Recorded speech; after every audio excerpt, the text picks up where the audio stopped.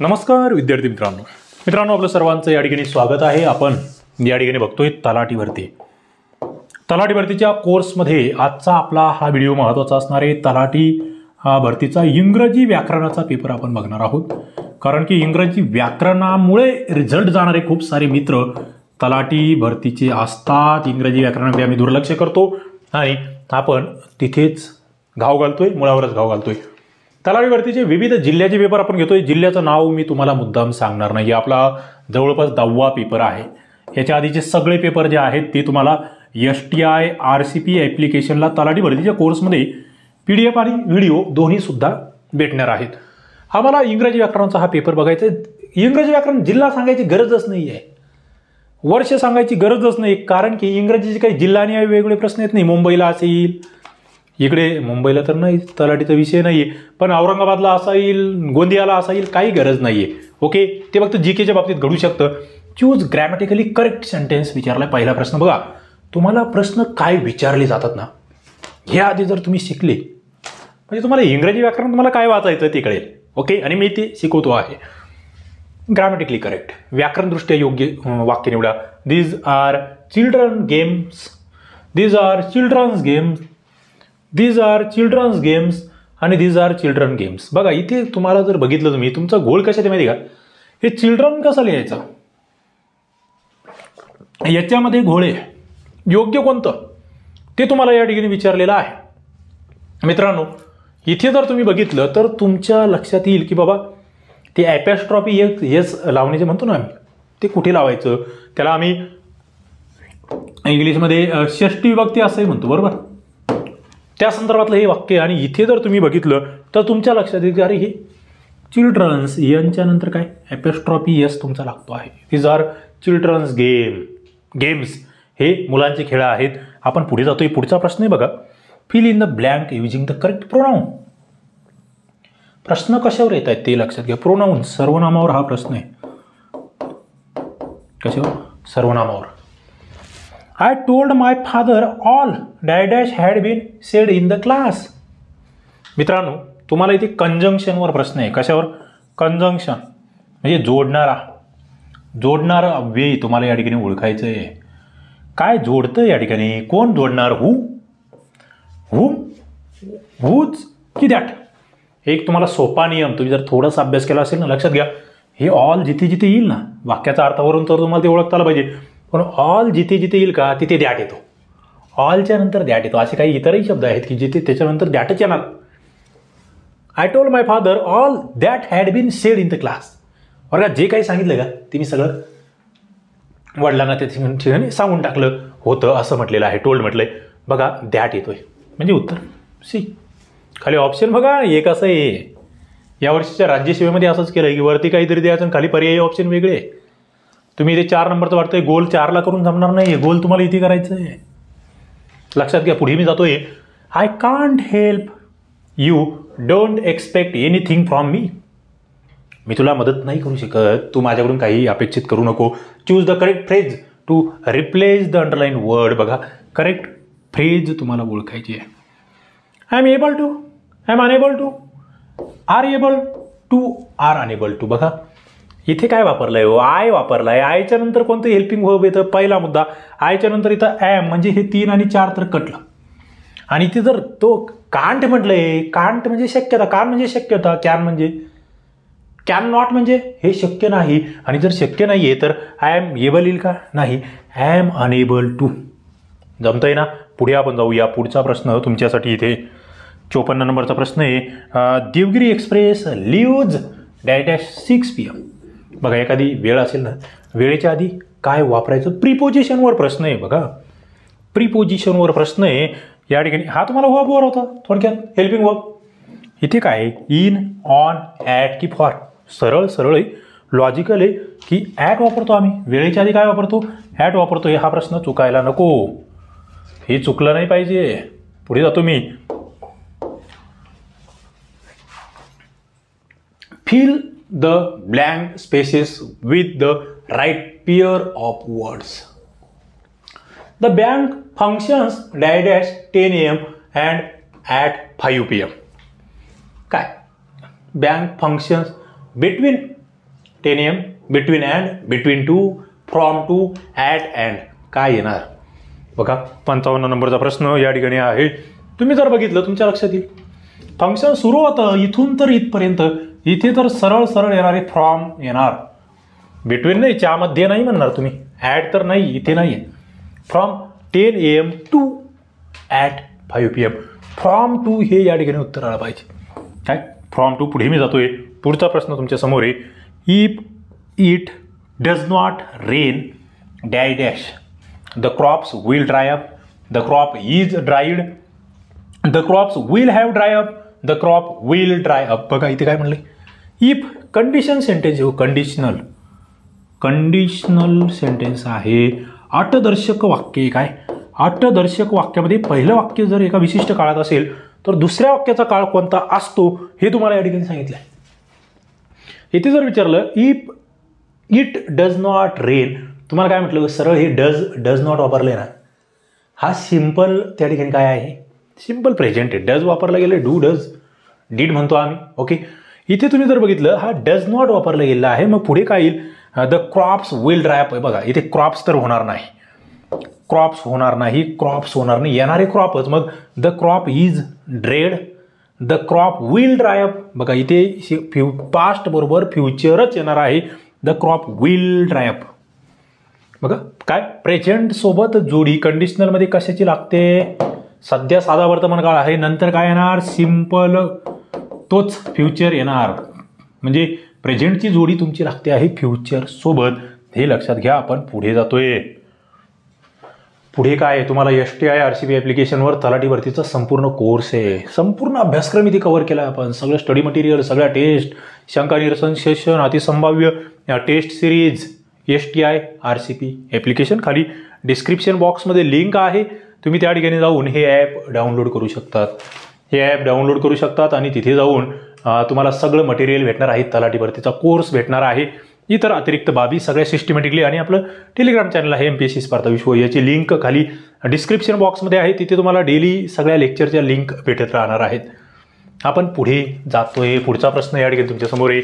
Choose the correct exclamatory sentence for the given sentence. He is a very stupid boy. याचं तुम्हाला काय बनणार आहे, उद्गारवाचक. बघा एक्सक्लेमेटरी सेंटेन्स म्हटलं याला काय म्हणतो आम्ही, उद्गारवाची वाक्य, उद्गारवाचक वाक्य. तुम्हाला दिलंय की तो खूप मूर्ख मुलगा आहे असं म्हटलेलं आहे. How a stupid boy he is. बघा हाऊ पासून सुरुवात आहे. What a stupid boy is he. What a stupid boy he is. How stupid boy he is. बघा व्यवस्थित तुम्हाला या ठिकाणी लक्ष द्यायचं आहे आणि मग तुम्ही उत्तरापर्यंत पोहोचतात. पहिला मुद्दा इथे हाऊ पासून सुरुवातच होत नाही. आता इथे ही इज की इज ही, इथे घोळे, इथे घोळे, इथे ही इज येणार आहे, ही इज येणार आहे. इज हे शेवटी येतंय, लक्षात ठेवा. हेल्पिंग वर्ब शेवटी येतं आहे. What a stupid boy he is. हे काही प्रश्नार्थी वाक्य नाही, हे काय आहे, हे एक्सक्लेमेटरी सेंटेन्स आहे. म्हणजे तुमचं इथे उत्तर काय जातं आहे, इथे उत्तर जाते बी. 57 नंबरचं उत्तर तुमचं जाते बी. पुढे जातो मी. पुढचा प्रश्न इथे बघा, इथे वरती दिसायला 3 आहे पण मात्र 3चं ऑप्शन काय, 2 नंबर. हे लक्षात ठेवावं लागेल, तलाठी भरती द्यायची आहे. पुढे जातोय मी. The audience अपलाउडेड the dancers performance. Choose the alternative changing the voice. Change the voice. काय वाक्याचा प्रयोग तुम्हाला चेंज करायचा. आता इथे जर तुम्ही बघितलं तर हा कोणता प्रयोग आहे, ॲक्टिव्ह व्हॉइस आहे की पॅसिव्ह व्हॉइस आहे, हा तुम्हाला ओळखावं लागेल. आता तुम्ही जर बघितलं तर तुमच्या लक्षात येईल, अरे हे तर ॲक्टिव्ह व्हॉइसचं वाक्य दिसतंय, बरोबर. मग खाली काय येऊ शकतं, आता बघा the audience uploaded the dancers performance. बघा इथे ऑब्जेक्ट काय दिसते तुम्हाला, द डान्सर्स परफॉर्मन्स. मग सुरुवात तिथून होते, द डान्सर्स परफॉर्मन्स. आता इथे बघा द ऑडियन्स हे गेलं, द डान्सर परफॉर्मन्स वाज अपलाउडेड बाय द ऑडियन्स. बघा इथे तुम्हाला, आणि इथे काय म्हटलंय अपलाउडेड, मग इथे वाज वापरायचं की नाही. 58 नंबरचा प्रश्न तुमच्या समोर या ठिकाणी आहे. तुम्ही जर बघितलं तर तुमच्या लक्षात येईल की अरे यस, इथे जर बघितलं अपलाउडेड म्हटलेलं आहे, तुम्हाला वाज वापरावं लागेल, हेल्पिंग वर्ब घ्यावं लागेल, वाज अपलाउडेड. आणि इथे बाय तर आलं पाहिजे आम्हाला. पॅसिव्ह व्हॉइसचं एक म्हणजे सगळ्यात सोपी खूण काय, तर बाय ही सोपी खूण आहे, म्हणजे काही अपवाद सोडलीत तर 1 नंबरचं उत्तर इथे आलं पाहिजे. पुढे मी जातोय. तुम्हाला कळतंय ना, तुम्हाला शिकवलेलं कळतंय ना, कारण तुमचा आग्रह. मी राज्यसेवेचे मेन्सचे पेपर घेतले, PSI STI SO मेन्सचे आता इंग्लिशचे पेपर घेतोय. तुमचं म्हणणं आहे की तलाठीची झाली पाहिजे, म्हाडाची झाली पाहिजे, भूमी अभिलेखची झाली पाहिजे. जेवढे जास्त जमतील तेवढे जास्त तुमच्या कोर्सेसमध्ये आपण अपलोड करतो आहोत. पुढे जातोय मी. Choose correct alternative to complete the sentence. बघा, correct alternative. Rohan ask Mohan if. बघा, इथे तुम्हाला सेंटेन्स कंप्लीट करायचं आहे. He will अकंपनी the parents. इथे आस्क आहे, इथे उत्तर या, इथे उत्तर आहे.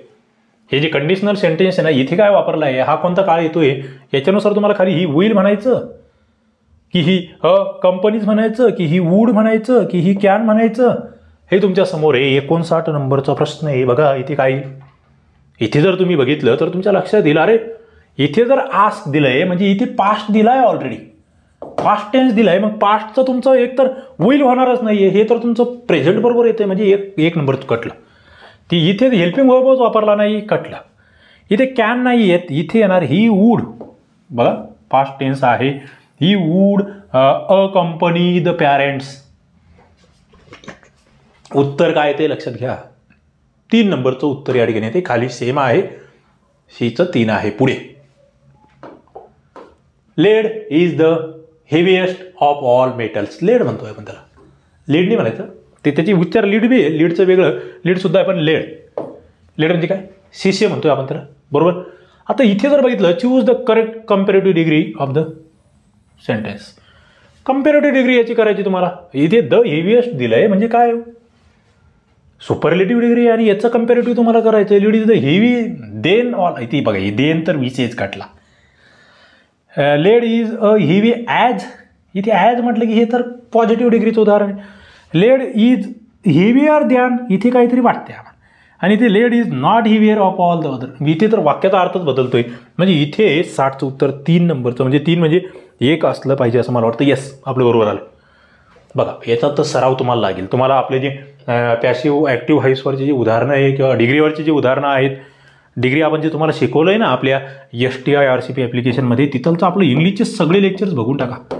किती लेक्चर झाले माहिती का, 100+ लेक्चर फक्त इंग्लिशचे आपले तलाठीच्या कोर्समध्ये. तलाठीचा कोर्स आता 1000+ लेक्चरचं झालं आहे आपलं. किती 1000+ लेक्चर तुमच्या कोर्समध्ये अपलोड केले आपण. काही लाईव्ह घेतले, बरेचसे रेकॉर्डेड आहेत. पण एवढे लेक्चर जर बघितले ना, तलाठी झाले म्हणून समजा. गप्पा नाही आहे, हे गप्पा नाही आहे, हे म्हणजे तुमच्यासाठी. आणि मुद्दाम याला आता मी काय केलं माहिती का, एक टेक्निक केलं. हे 7 वेळा बघता येईल एक व्हिडिओ. 7 म्हणजे डोक्याचा भुगा आहे ना हो. एक व्हिडिओ जर 7 वेळा बघून कळत नसेल, त्याच्यानंतर तो टॉपिक सोडून द्यायचा बाबा, जर एवढं कळत नसेल. हे मुद्दाम केलंय. तुम्हाला किती वेळेस बघू देता आलं असतं, काही आमचं तुटा नाही आहे, पण हे मुद्दाम, अरे 1 व्ह्यूज झाली आहे, 2दा पाहिला हा व्हिडिओ, मी तो व्हिडिओ किती वेळा बघितला का, हे सुद्धा तुम्हाला कळतंय. त्याच्यासाठी हे मुद्दाम दिलंय, मोजमाप आहे. तुम्ही एखादा व्हिडिओ बघता, तुम्हाला कळत नाही, अरे हा व्हिडिओ मी पाहिला होता की नाही पाहिला होता आधी. आता तुम्हाला कळत जाईल, अरे याला मी ना, याला छेडछाड केली याची, मी जमतंय ना, मजा येईल ना याने मजा येणार आहे. तुम्हाला स्वतःचं मूल्यांकन करता येणार आहे की यस, मी याला हात लावला होता. पुढे, he is the boy who broke the Windows. बघा, हू ब्रोक द विंडोज, ते काय दिले तुम्हाला. In this sentence the clause underline is. बघा, आता क्लॉज तुम्हाला विचारलं की हे कोणता क्लॉज आहे, हा कोणतं वाक्य आहे. ही इज द बॉय, तो मुलगा की ज्याने ती विंडो तोडली होती, बरोबर, तोडली आहे हीच म्हटलंय आपण. ओके, आता इथे जर बघितलं तुम्ही, सरळ याच्याबद्दल आहे ना, हे माहिती देते, नामाबद्दल अधिक माहिती सांगणार हे वाक्य. त्याला आम्ही विशेषण उपवाक्य असं मराठीत म्हणतो. मग त्याला इंग्लिशमध्ये काय म्हणतो, adverb clause, noun clause, adjective clause की मेन क्लॉज. सरळ त्याला आम्ही म्हणणार आहोत ॲडजेक्टिव्ह क्लॉज. तो आहे, हा काय आहे, मेन क्लॉज आहे. हा सबऑर्डिनेट क्लॉज आहे. आणि त्याच्यामधला कोणता प्रकार, तर ॲडजेक्टिव्हचा. पुढे आम्ही जातोय पुढचं. आणि बघा, आता तुमच्यातलं काहींना जर एवढं सोप्या पद्धतीने शिकवूनही कळत नसेल, तुम्हाला ॲप्लिकेशनमधले इंग्लिशचे लेक्चर्स बघावे लागतील आधी, तर मग तुम्हाला तुमचं बेसिक पक्क झालं ना, या प्रश्नाचे उत्तर तुम्हाला सोपे जातील. बघा, इथे तुम्हाला दिले change the following sentence to compound. बघा, कंपाऊंड करायचं सांगितलंय. कंपाऊंड म्हणजे काय, संयुक्त वाक्य. बघा, संयुक्त वाक्य करायचं सांगितलंय. For all his reaches he is not happy. बघा, सरळ वाक्य तुम्हाला दिलंय. दो he is rich, he is not happy, he is rich and so he is not happy. आता इथे जर बघितलं तुम्ही, हे तर तुम्हाला लक्षात येईल, he is rich but is not happy, he is rich and not happy. बघा हे अँड वाले तर कटले, कारण वाक्याचा अर्थ तो सुद्धा बसला पाहिजे. इथे जर तुम्ही बघितलं तर तुमच्या लक्षात येईल कंपाऊंड सेंटेन्स इथे फक्त ही बनतंय. कोणतं? He is rich but he is not. तो श्रीमंत आहे पण तो आनंदी नाहीये. इथे लक्षात घ्या. 62 नंबरचा प्रश्न जो आहे उत्तर येत आहे. पुढे मी जातोय. He will accept the proposal. Okay, add question. आता इथे काय होईल बघा, हे किती सोपं आहे. ही विल आहे, विल ही. आता याचं पहिलं पॉझिटिव्हचं निगेटिव्ह होतं हे आधी तुमच्या लक्षात, तुम्हाला ते तर सोपं माहिती आहे. आता ही विल तर विल ही येईल का? ही विल याचा विषयच नाही, ते निगेटिव्हच होणार आहे. मग काय येणार? वोंट ही की ही वोंट? सरळ येऊ. हे शेवटी करता तर शेवटी आला पाहिजे की सब्जेक्ट. इथे काय होणार आहे? वोंट ही येणार आहे. 2 नंबरचं उत्तर आलं पाहिजे. 63चं. मी पुढे जातोय. पुढे Everest is dash biggest peak in the world. बघा इथे बिगेस्ट आलं, EST लावलं. आम्ही त्याच्या आधी कोणता आर्टिकल वापरतो? जर सुपरलेटिव्ह फॉर्म आला पुढे तर आम्ही वापरतो द. इथे मी जास्त वेळ घेत नाही हो. बघा काही ठिकाणी जे एकदम सोपं आहे का तिथे जास्त टाइमपास करण्यात मजा नाही. तुमच्यातले काही जण तरी कमेंट करतात सर जास्त समजावून सांगायचे. आता हे इतकं सोपं आहे. आता तुम्हाला जर एवढं सोपं जर तुम्हाला माहीत नसेल अजून तर तुम्हाला आपले STI RCP ॲप्लिकेशनवरची व्हिडिओज बघावे लागतील. पुढचा मुद्दा या ठिकाणी बघा. इम्प्रुडंट किंग्स पॅट्रोनाइज सायकोफंड्स इन देअर कोर्ट्स. बघा find out the word similar in the meaning. सायकोफंड्सचा तुम्हाला समानार्थी शब्द शोधायचा आहे. फ्लिपॅन्ट्स, त्याच्यानंतर फ्लॅटरर्स, त्याच्यानंतर फायकोफंड्स आणि त्याच्यानंतर सॅडिस्ट. मित्रांनो आधी इथे तुम्हाला हे पाहिजे काय, शब्दसंग्रह तुमच्याकडे असला पाहिजे. इथे हुक्या बसला पाहिजे. सायकोफंड्स म्हणजे काय, फ्लॅटरर्स म्हणजे काय? एखाद्याची स्तुती करणारा, एखाद्याची खुशामत करणारा जो असतं ना, असं मागे मागे पळणं म्हणतो ना आपण, त्यांचं तर राजस्तुती करणारच आहे बरोबर. तर ते इथे येते. फ्लॅटरर्स म्हणजेच सायकोफंड्स. लक्षात ठेवा. तलाठी भरतीला आला हा प्रश्न आहे. आणि तलाठी भरतीचं आहे ना, म्हाडा भरतीला, भूमी अभिलेखला याचा खूप फायदा होणार आहे. खूप म्हणजे खूप. किंवा इतर क्लास 3च्या विविध सरळ सेवेची एक्झाम. The antonym of फिसॅन्थ्रॉप. बघा फिसॅन्थ्रॉपचा विरुद्धार्थी शब्द. आता फिसॅन्थ्रॉप म्हणजे काय माहिती का? फिसॅन्थ्रॉप याला आम्ही मानव द्वेष्टा असं म्हणतो माझ्या भाषेत तरी मी. म्हणजे मानवाचा तिरस्कार करणारा आणि मग मानवावर प्रेम करणार त्याला लवलेस म्हणणार का? लवलेस तर नाही म्हणणार. लव्हेबलही नाही आहेत, लवली नाही आहेत. फेअर अँड लवली, लव्हिंग आम्ही याचं काय म्हणणार आहोत? एंटॉनिम म्हणणार आहोत. पुढे indicate the correct meaning of the word probation. वेगवेगळ्या पदांना प्रोबेशन पिरियड असतो बघा. तुम्ही जर गेलं ना प्रोबेशन, आता आम्ही ग्रामसेवक झालो तेव्हा 3 वर्ष कॉन्ट्रॅक्ट बेस होता. मी STI झालो तेव्हा प्रोबेशनचा काही कालावधी होता. प्रोबेशनमध्ये काय होतं? And attempt to discover the best side of person. त्याच्या बेस्ट साईड बघितल्या जातात. And enquiry of a persons conduct qualities and abilities. Testing of a persons conduct qualities and abilities. Handing over temporary charge. आता बघा इथे पहिलं तरी best side नाही म्हणू शकत आपल्याला, टेम्पररी चार्जही नाही म्हणू शकत. म्हणजे 2 ऑप्शन या ठिकाणी आपले सहज कटतात. राहिलं काय मग आमचं राहिलं आता इथे एन्क्वायरी करतात का चौकशी करतात ते की बाबा तुमचे दररोज नाही टेस्टिंग करतात. टेस्टिंग प्रोबेशनमध्ये टेस्ट केले जातात. तुमची क्षमता वगैरे तुम्ही निवड झाली तुमची पण तुम्ही ओके आहे ना, ते टेस्टिंग हे लक्षात ठेवा. 67 नंबरचा प्रश्न आहे. पुढे 68 नंबरचा प्रश्न या ठिकाणी तुमच्या समोर आहे. काय? He will have to raise the wind for his new enterprise. Raise the wind म्हणजे वारा म्हणतो आम्ही, पण इथे काय हो इडियम आहे. काय कशासाठी वापरलं आहे आम्ही? स्ट्रगलसाठी वापरलं आहे, फाइंड वर्कर्ससाठी वापरलं आहे, फाइंड रिसोर्सेससाठी वापरलं आहे की ट्रॅव्हलसाठी वापरलं आहे? रेज द वाइंड, हवेचा झोत आला असं म्हणायचं त्याला. बघा he will have to raise the wind for his new enterprise. त्याचा जो नवीन बिझनेस आहे त्याच्यामध्ये त्याला संकट येणारे, धोके येणारे, त्याला आम्ही स्ट्रगल असं म्हणतोय. काय म्हणतोय आम्ही त्याला? 68चं उत्तर या ठिकाणी 1 आलं पाहिजे. यस बरोबर येतंय. पुढे आपण जातोय. पुढचा प्रश्न. Choose the correct meaning of the given phrase or idiom. बघा करेक्ट मिनिंग तुम्हाला विचारलेलं आहे. टॉप्सी टर्वी. टॉप्सी टर्वी याच्या आधी विचारलं गेलं, विविध परीक्षांना आलेलं आहे. काय? Upside down, top to bottom, to total disorder, vertically. बघा टॉप्सी टर्वी. टॉप्सी टर्वी म्हणजे काय? इंटरेस्टिंग प्रश्न आहे, महत्त्वाचा प्रश्न आहे मित्रांनो. याला आम्ही काय म्हणतो माहिती का? ते अस्ताव्यस्त झालेला जो म्हणतो ना, अस्ताव्यस्त, डिसऑर्डर जे की ऑर्डरमध्ये नाही आहे भाऊ, इन टोटल डिसऑर्डर, टॉप्सी टर्वी. लिहून घ्या चला. त्यांना माहीत नाही त्यांनी लिहून घेत चला. पुढे the college R gearing up for cultural competitions. Gearing up to underline part मीन काय म्हणजे स्टार्टिंग आउट, टेकिंग पेस, त्याच्यानंतर ऑफरिंग गायडन्स की प्रिपेअरिंग. द कॉलेजेस म्हणू आपण, the colleges R gearing up for cultural competitions. बघा त्यांना ती सांस्कृतिक स्पर्धा घेण्यासाठी कॉलेजच्या संदर्भात हा वाक्य वापरलेलं आहे. 70 नंबरचा प्रश्न आहे, गिअरिंग अप म्हणजे काय? तयारी करणे, प्रिपरेशन करणे, आणि मग त्याला आम्ही हे प्रिपेअरिंग म्हणू शकतो. ओके, पुढे मी जातोय. पुढचा प्रश्न तुमच्यासाठी आहे मित्रांनो. Choose the correct spelling. Sovereign असं आपण त्याला म्हणतो, म्हणजे त्याला मराठीमध्ये शब्द काय माहिती का? समाजवाद. आपलं ते प्रिएम्बलमध्ये तुम्ही हा शब्द शोधतात, तुम्हाला तो माहीत असलं पाहिजे. प्रत्येक इंग्लिश पुस्तकाच्या सुरुवातीला ते असतं आणि ते हे असतं. त्याची स्पेलिंग SOVREIGN. बघा महत्वाचा शब्द आहे तो. लिसन carefully. The mood in which the verb is use in this sentence is subjective, त्याच्यानंतर इंडिकेटिव्ह, त्याच्यानंतर इम्पेरेटिव्ह की इंटरागेटिव्ह. बघा लिसन केअरफुली, काळजीपूर्वक आहे का? आता इथे आज्ञा केलेली आहे. काय केलेली? आज्ञा केलेली आहे. मूड म्हणजे काय असतं? आज्ञा असेल ना त्याला आम्ही इम्पेरेटिव्ह म्हणतो. इम्पेरेटिव्ह आज्ञा केलेली आहे. मी पुढच्या प्रश्नाकडे जातोय. पुढचा प्रश्न हा तुमच्यासाठी, rearrange the jumble part of the sentence in proper sequence. Proper सिक्वेन्समध्ये rearrange करा असं म्हटलंय. मोस्ट ऑफ द स्टुडंट्स, पहिलं वाक्य, was so confusing that the teachers explanation didn't understand. काय अंडरस्टँड इट? आधी डोकं लावायचा. सुरुवात कुठून होऊ शकते? आता इथे वाचपासून सुरुवात येईल का? इथे प्रश्नचिन्हच नाही, म्हणजे पहिलं क्यू 1 नंबरला येऊ शकत नाही. पहिला मुद्दा इथे क्लिअर करतो. डिडंटपासूनही नाही येणार, सुरुवातच नाही होऊ शकत. इथे बघा, द टीचर्स एक्सप्लेनेशन, इथून सुरुवात होऊ शकते.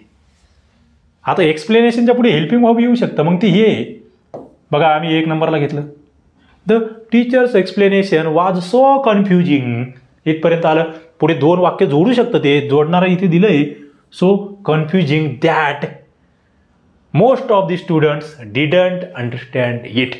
मला वाटतं या पद्धतीची ही वाक्यरचना झाली पाहिजे. बघूया आपण असं आहे का? म्हणजे RQPS आहे. सी 73 नंबरचा प्रश्न जो आहे, यस बरोबर आहे. वाक्याचा अर्थ काय होतोय? The teachers explanation was so confusing. ते शिक्षकाचं जे शिकवणं होतं ते इतकं संभ्रमित करणारं होतं.